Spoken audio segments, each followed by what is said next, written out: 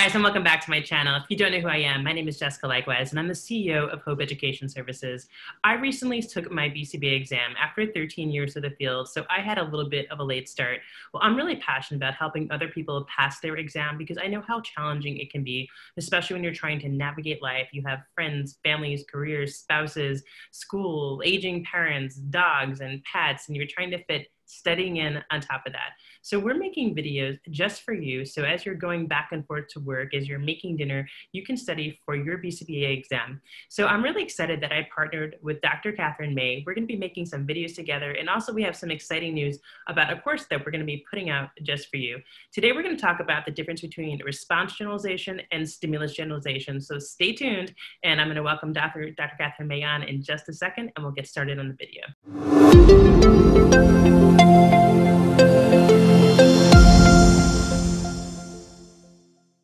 Hey guys, and welcome back. Like I said, today I'm going to be working with Dr. Katherine May. We're going to be discussing the difference between response generalization and stimulus generalization. So we're both going to really dive into this topic for you. So first I want to welcome Dr. Katherine. Thanks for being here today. And I'm so excited to be having you on my channel for the first time. I took your course, your all-day ABA marathon when I was studying for my exam, and I found it super helpful. So I'm so glad to be working with you so we can help even more people pass their exam. Oh, absolutely. It's an honor to work with you as well. Awesome. So one of the #1 questions that I get is what's the difference between response generalization and stimulus generalization? Actually, even today, a friend of mine who's studying for her exam, she said she can recite the definition, but sometimes even if you know the definition according to the book, it's not always easy to apply into a real life situation. So, for you, when you think about response and stimulus generalization, what should people be really focused on when they're trying to understand the difference? All right, so if you want to dive into response generalization and stimulus generalization, there is a magic key word that I always like to throw in there, and that word is multiple. So if you have multiple responses, you're going to know that it's response generalization. If you have multiple stimuli and one response, then it's stimulus generalization. So for example, if I have an apple, a banana, and a pear, and I take a bite of each one, that's going to be stimulus generalization because I have multiple stimuli, but there's one response. Whereas with response generalization, let's say I have a bottle of wine, which is my all-time favorite. I can either open it up with a wine bottle opener, I can crack it open with a knife, or I can hand it to my boyfriend to open it for me. So that is one stimulus, which is my bottle of wine, and 3 different responses, multiple responses. Yeah, I love that. And it's funny because the word I always like to look at, and it's similar, but I want to give people 2 ways, is like, well, which changes? And that's what I always ask people is like, well, which one changes? And someone sent me a mock question even today where someone was saying the word please and being polite in multiple environments. And, I'm like, well, what changed when they were in school or when they were in the library, when they were in home? Were they saying something different? Did the response change, or did where they were changed? And I think that can be something that confuses a lot of people too, because sometimes, like you said, we think about stimulus generalization as just being like a physical stimulus. Like I'm either drinking from the water bottle, or I'm drinking from the cup, or this is new. This is actually seltzer, not beer. It's interesting, but it comes in a really cool bottle, right? I could be drinking from this. Well, we think about stimulus generalization as in like the actual physical thing changing, but it also could be the person that you're doing the behavior with. Right. And that can also be stimulus generalization.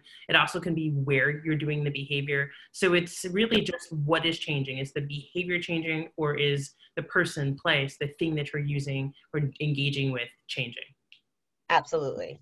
And I love that. I think that's a great example because you're right. There's a lot of mock questions out there that kind of give you a little run for your money. No, because you do want to keep in mind that it doesn't just have to be physical stimuli, right? You can be in different settings with different people, and you're still focusing on stimulus generalization. Whereas if you have multiple responses, right, many ways to respond to something, then automatically you have response generalization. Yeah, perfect. I love that. So, I hope that us working together to bring you 2 different kind of perspectives of the same topic.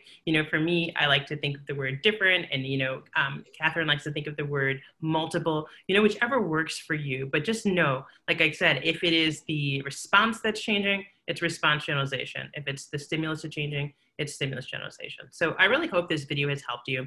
We really want to help you pass your exam.